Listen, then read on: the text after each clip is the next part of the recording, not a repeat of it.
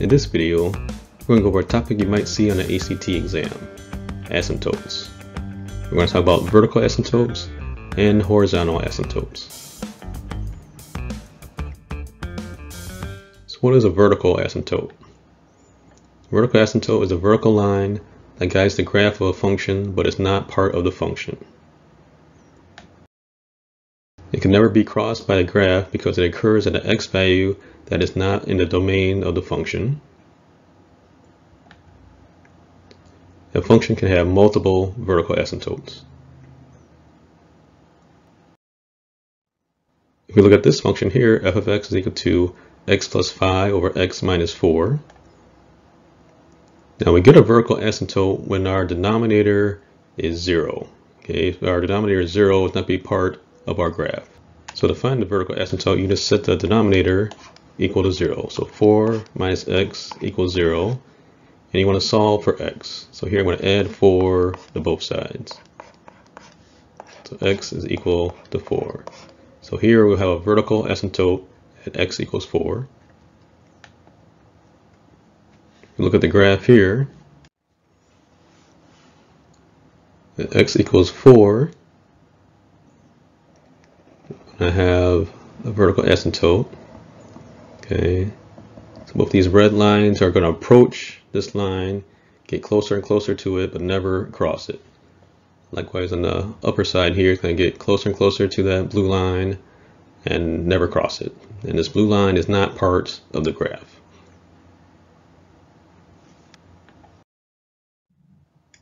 Now if we look at this function, we have f of x is equal to x plus 5 over x squared minus x minus 12. Here you want to factor the denominator so you can see where the zeros are. If I factor the denominator, I get x minus 4 and x plus 3. I can set each of these equal to 0, so it will tell me at what values of x will the denominator equal 0. So we have x minus 4 equal to 0, x plus 3 equal to 0. I'm going to add 4 to both sides here. X equals 4. Subtract 3 from both sides here. X equals negative 3. So we'll have vertical asymptotes at x equals 4 and x equals negative 3. So we can see at x equals negative 3, I'm going to have this vertical asymptote. Okay. So from this side, it gets close to the line but never crosses. This side gets close to the line but never crosses. We have our other vertical asymptote at x equals 4. Okay, so that's going to be a vertical line there. From this side, it's going to get close to that line but never cross it. And this side is going to get close to that line and never cross it. So again, you want to factor your denominator. Set up equal to 0 and figure out what values of x will cause the denominator to be 0.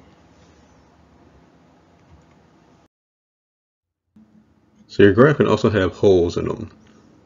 If you look at this function here, we have f of x equals x plus 5 over x squared plus x minus 20. Now if I factor this, I get x minus 4 times x plus 5 in the denominator. Now notice I have an x plus 5 on top and bottom. Those would cancel out, leaving you with 1 over x minus 4. Now look at the denominator there, x minus 4, so that equals to 0. I want to have vertical asymptote at x equals 4. Now at, if you look at the x plus 5, x equals negative 5. So at x equals negative 5, you're not going to have a vertical asymptote, but you're going to have a hole there. So it's going to be undefined. Because if x is negative 5, I'll have a 0 here, and it'll be a 0 in my denominator. Alright, if I look at the graph, we can see, vertical asymptote at x equals 4. And on the normal graph, you will see at x equals negative 5, it'll be an open circle to show that as a whole. But here on this graph you can't see it, but if you were to click on x equals negative 5, it'll be undefined at that point. So if you can cancel out something on top and bottom, that will create a hole in the graph. Now let's take a look at horizontal asymptotes. A horizontal asymptote is a horizontal line that guides the graph of a function for its x values, but it's not part of the graph of the function. The graph may cross a horizontal asymptote, but for large enough or small enough values of x approaching plus or minus infinity, the graph will get closer and closer to the asymptote without touching it. If the degree of the numerator and the degree of the denominator are the same, in this case we have 2, so we get degree 2 on top and bottom, your horizontal asymptote would be the ratio of those coefficients. So we have 4 over 1. So our horizontal asymptote would be y equals 4 over 1, or just 4. Remember, horizontal is left, right versus vertical, up and down. If we look at the graph, we can see it gets closer and closer to this y equals 4 line. And it may cross it on certain cases, but here it's going to get closer and closer. But here it's going to get closer and closer to the y equals 4.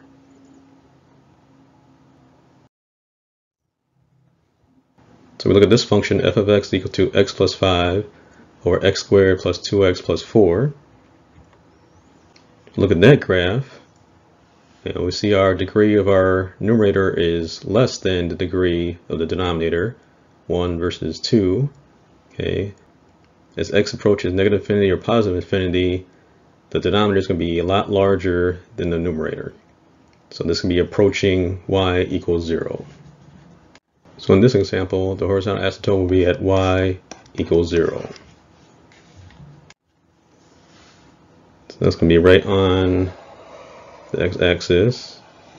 So you see the graph is going to approach that, get closer and closer as this gets, the x gets bigger, towards positive infinity, or smaller towards negative infinity. Now it does cross it here. See it cross the horizontal asymptote, but on the far end towards negative infinity, it's going to be getting closer and closer to that y equals 0 line, but won't cross it at the end there. So look at this function. We have f of x equal to x squared plus 5 over 2x plus 4. So the degree of our numerator is 2. The degree of the denominator is 1. Okay, so our degree of our numerator is higher. So for horizontal asymptotes, will be none. But we have what was called a slant asymptote. This occurs when your degree of your numerator is 1 higher, exactly 1 higher than your denominator. Okay, look at the graph. You see here, so there's no horizontal asymptote, but we do have an asymptote. Looks like this, that blue line, the slant asymptote. And we can find the equation of that slant asymptote by doing polynomial division. We're going to have 2x plus 4 on the outside, and then x squared, and since there's no x term, we're going to put in 0x plus 5. Alright, so I need to figure out what times 2x gives me x squared, so that's going to be 1/2 x. 1/2 x times 2x is 1x squared, and 1/2 x times 4 is 2x. Then from there, I'm going to subtract. X squared minus x squared is 0. 0 minus 2x is negative 2x. Then I'm going to bring down the plus 5. Then I figure out 2x times what gives me negative 2x. That's going to be negative 1. Negative 1 times 2x is negative 2x. Negative 1 times 4 is negative 4. Again, I need to subtract. That gives me 0 here. 5 minus a negative 4 is plus 9. So that's my remainder, plus 9 over 2x plus 4. Then look at this first part here, 1/2 x minus 1. That's going to be the equation of our slant asymptote. So y equals 1/2 x minus 1. Alright, so again, if your degree of numerator is 1 higher than your denominator, you won't have any horizontal asymptotes, but you have a slant asymptote. And you do polynomial division to figure out the equation of that slant asymptote. So here's an example ACT question. Consider the graph of the equation y equals 4x minus 5 over 3x minus 6 in a standard xy coordinate plane. Which of the following equations represents the vertical asymptote of the graph? So we can see there's going to be vertical asymptote in between these two. And to find the equation of it, just set your denominator equal to 0. 3x minus 6 equals 0. Add 6 to both sides. 3x equals 6. Divide both sides by 3. X equals 2. Okay, that's going to be the equation of our vertical asymptote. So answer A. Another example ACT question. Consider the equation y equals 4x squared minus 12 over x squared minus 3x. Which answer choice lists all the vertical asymptotes? So again, to find the vertical asymptote, set your denominator equal to 0. And then from there, solve for x. So here they have an x in common, so I factor out the x. Gives me x minus 3. So I'm going to take this x, set that equal to 0. Take the x minus 3, set that equal to 0. Solve for x, add 3 to both sides. X equals 3. So our vertical asymptotes were at x equals 0 and x equals 3. So that's going to be answer choice B. Another example ACT question. The graph below shows the function of f of x equals 3x minus 7 over 5x plus 2 in the standard xy coordinate plane. Which of the following is the equation of the horizontal asymptote? Okay, so horizontal asymptote, when our degree of our numerator is the same as the degree as our denominator, it's going to be the ratio of the coefficients. So y equals 3/5. You can see here somewhere around here is going to be our horizontal asymptote. Okay, so somewhere less than 1 and in between 0. In this case, it's going to be 3/5. Now be careful here, don't pick x equals 3/5. It's going to be a horizontal asymptote, so it needs to be y equal to 3/5.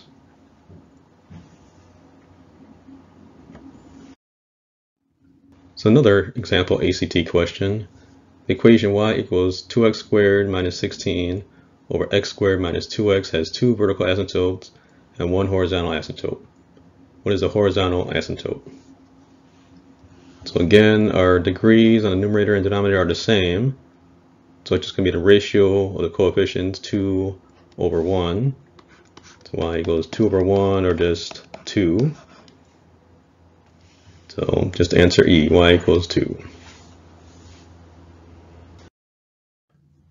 So in this example ACT question, it says the equation y equals x plus 4 over x squared minus 9 is graphed in the standard xy coordinate plane below. No point on the graph has which of the following x coordinates?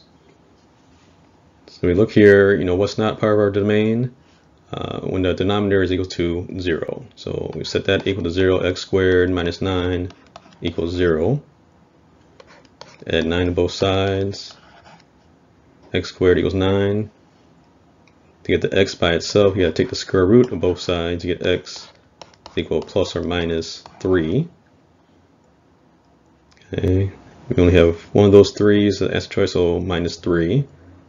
Okay, so don't be tempted by, this will have a horizontal asymptote because the denominator has the higher degree, so at y equals 0. But the only x value that won't be part of the domain will be the one that causes a division by 0. So in this case, negative 3.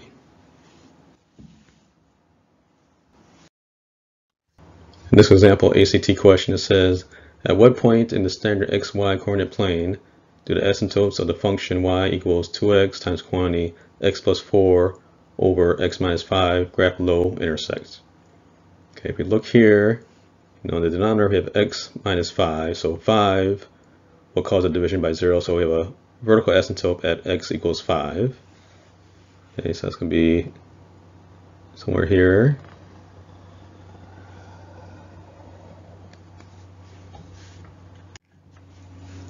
Now if I multiply out the numerator, that's going to be 2x squared plus 8x.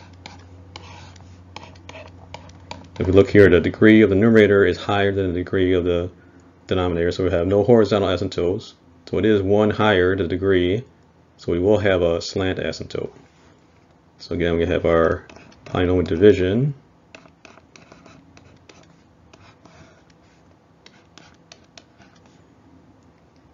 And we're going to get 2x squared multiplied to x by 2x. It goes 2x squared, and 2x times negative 5 is negative 10x. When I subtract, that's going to go 0, 8 minus and negative 10 gives us positive 18x.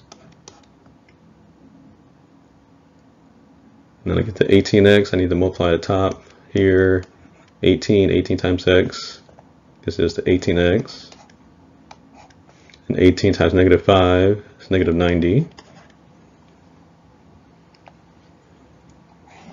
I subtract, it gives me 0 here, and 0 minus negative 90 gives us positive 90. Okay, nothing else to bring down, so that's our remainder. That's 90 over x minus 5. So this first part is our equation of our slant asymptote, 2x plus 18. Y equals 2x plus 18. So we're going to go through 18, so it's going to be something like this. Okay, so those are going to intersect at that point. We know the vertical line is at x equals 5. So our x is equal to 5. I'm going to plug that into my y equation here. So y is equal to 2 times 5 plus 18. And that's going to be 10 plus 18, or 28. So that's going to be at the point 5 comma 28. So to summarize, vertical asymptotes occur when your function is undefined. So when you divide by 0. So you want to set your denominator equal to 0 and find out the x values that cause that to be 0. And those will be your vertical asymptotes.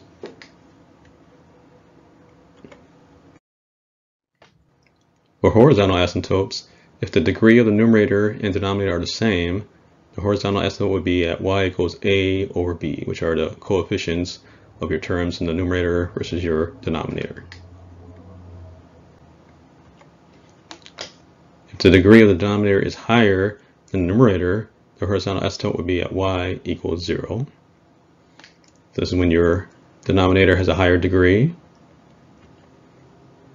Now if the degree of the numerator is higher than the denominator, there'll be no horizontal asymptote, but you will have a slant asymptote if it's exactly 1 higher. So I hope this video helped you understand what vertical asymptotes are and what horizontal asymptotes are. Thanks for watching.